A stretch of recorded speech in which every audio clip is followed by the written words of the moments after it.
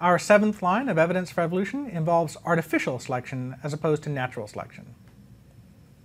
Artificial selection is the term used for human-controlled survival and reproduction. So, for example, selective breeding. And the repeated use of selective breeding has created some very large changes in some domesticated organisms, right? Here's the rock dove that's the ancestor of these kind of fancy pigeon breeds, right? This one you can barely see its head, this one has a big tail, this one has a big puffed up chest. These are domesticated breeds of pigeons that were bred by British hobbyists. You can see how different they are than their ancestor, than how they started. And in fact, if you read Darwin's book, his famous book, Origin of Species, one of the very first things he talks about is kind of how the fact that we're able to do this is demonstration of kind of the ability that organisms have within them to change when selection is imposed. Now, normally nature is imposing the selection when we're thinking about evolution, but when we do the selection, we can see some changes as well. So here's my favorite example. So if we look at modern domesticated dogs, like these pathetic things here, they're descended from, not modern wolves, but wolves thousands of years ago that became domesticated.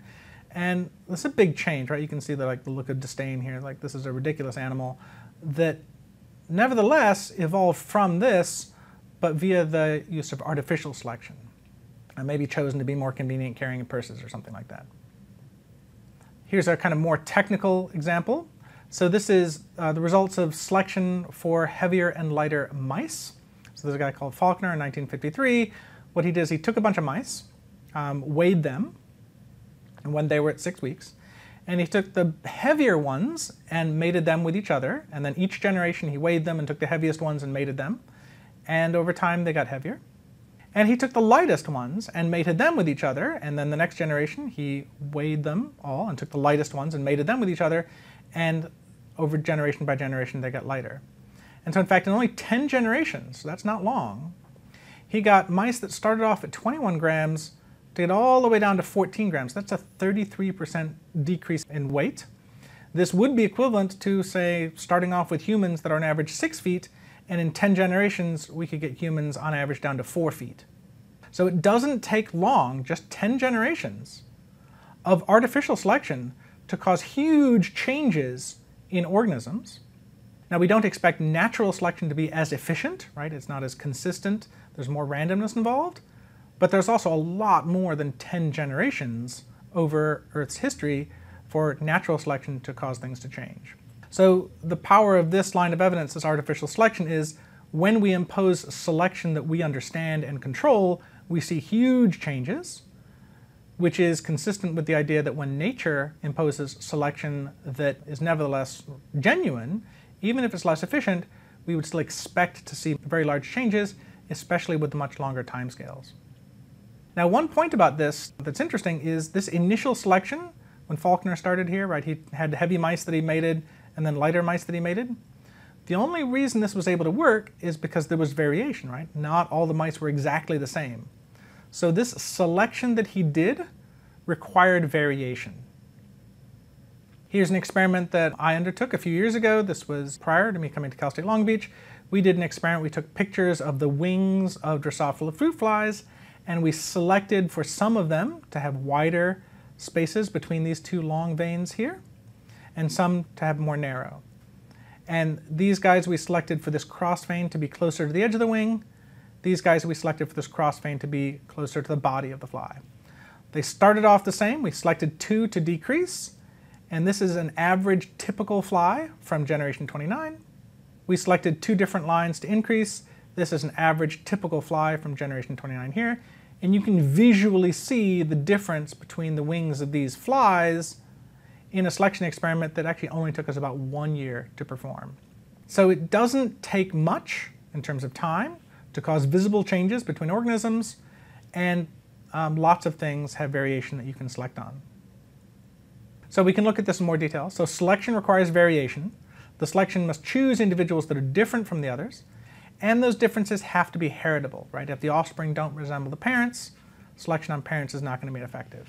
And this can be best illustrated with something called the breeder's equation. This is used in agriculture, hence the name breeders. This term here, the response that you get it's the change in the overall mean of the trait from one generation to the next, the response is going to be equal to the narrow sense heritability, so that's a measurement of how much offspring resemble their parents, goes from 0, where there's no relationship between parents and their offspring, and 1, where there's a perfect relationship between parents and their offspring with no noise. So this thing is varying between 0 and 1. And then this is multiplied by the selection differential, that's the difference in the mean of the trait between the ones that are selected and those in the overall population. So the bigger the difference between the ones you select and everybody, you get a larger number here, and that's combined with how heritable the trait is. Those two together tell you how much of a change you expect in the overall population in the next generation. You can diagram it like this. We have a big group here, call this group number 1. We take some of them, call this group number 2, just mate them to make the next generation, call this group number 3. The response is the difference between the mean of everybody here and the mean of everybody here. So the response is the mean of group 3 minus the mean of group 1, and that includes these guys, right? They're part of this overall group. So the change between everybody here compared to everybody here is the response. The selection differential is the difference between the mean of everybody here compared to the mean of everything here, including themselves, right? And so that's the selection differential, and then the response is the heritability times the selection differential. How much of a change do you expect for the overall population from there to there depends on the difference in these guys and everybody, and the degree of heritability of that trait that you're selecting for. And what are the limits of heritability and variation? Like, is everything capable of being selected? There's a famous experiment done by Weber in '92. He again looked at fly wings, and he chose 4 little positions in fly wings, like the most inconsequential small part of a fly wing. Can't see this with the naked eye, you need a microscope. And when he selected on this, he was able to change the positions of these 4 parts of the wing. And in fact, in general, when we do selection experiments, almost everything varies, and almost everything varies in a heritable way. When we do selection, we change these traits. We get responses for basically almost everything we ever try to do this with. The only exception is something called directional asymmetry. That's a very strange sort of trait.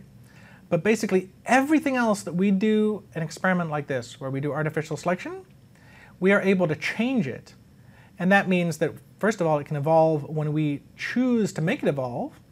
And second, that basically means that everything in nature that could influence survival and be selected on is a target of selection. So the fact that lots of things evolve over time is not a surprise, because when we do experiments, we see that almost everything we pick can evolve over time. So let's revisit this breeder's equation a little bit again. So the response is the heritability times the selection differential. The heritability is also the slope of the regression equation in the mean offspring trait versus parents. So if you have sets of parents here and you calculate the mean of the parents, and then on this side you looked at their offspring and calculated the mean of their offspring, and you made this figure, you'd get data points here, right? Smaller parents have smaller offspring on average, larger parents have larger offspring on average. The slope of that line between those data points is also the heritability. Same heritability as this.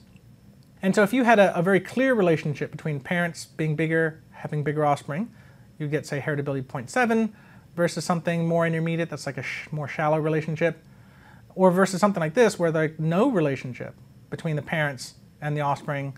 This would illustrate a heritability of 0. If there's a heritability of 0, there's a 0 there, no matter how much selection you did, you would not get a response, right? You keep selecting these large parents here, the offspring will keep being the same, and that kind of makes sense, right? So without heritability, or if heritability is 0, no amount of selection can cause a response. So only traits that are heritable can evolve. The second part of that breeder's equation is the selection differential. That's the difference in the mean of the trait between those selected and those in the overall population. So imagine you have 6 individuals here spread out from 1 to 3. The average is about 2. If we selected the biggest 2 here, say their average is about 2.8, the selection differential would be 2.8 minus 2 is 0.8. So you would get a larger response than if, say, the population was less variable. If you selected, again, the 2 biggest individuals, but now their mean is maybe only 2.5, 2.5 minus 2 is 0.5. You would expect less of a response. And then if there was no variation, if everybody was exactly the same, then any 2 you select, 2 minus 2 is 0, 0 in there would give you no response. So without variability, the selection differential would be 0, and no amount of heritability would allow a response. Both heritability and variation, which allows a selection differential, are required to get this response. Given this, a higher heritability means more response given a certain amount of selection. The bigger this is, the more the response. Second, more variation allows you to have a bigger selection differential and gets you a larger potential response. And so this Breeder's equation is useful because it highlights the 3 things required to get a response: the variation, the heredity of that variation, and the selection that we impose.